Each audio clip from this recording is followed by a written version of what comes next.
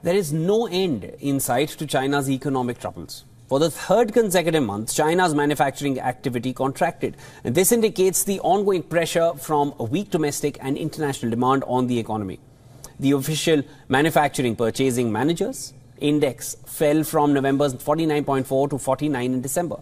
Any reading above the 50 mark indicates an expansion, while a figure below that is a sign of contraction.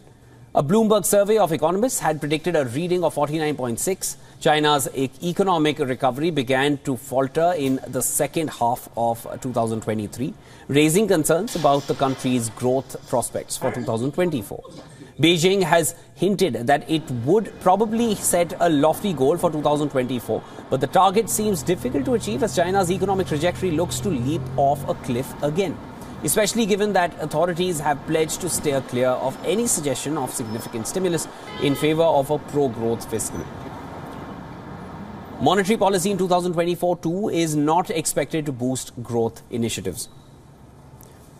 A further indication of weak demand and low confidence is the further deflation of consumer prices and the decline in imports. It is anticipated that the biggest real estate crisis to hit contemporary China will continue.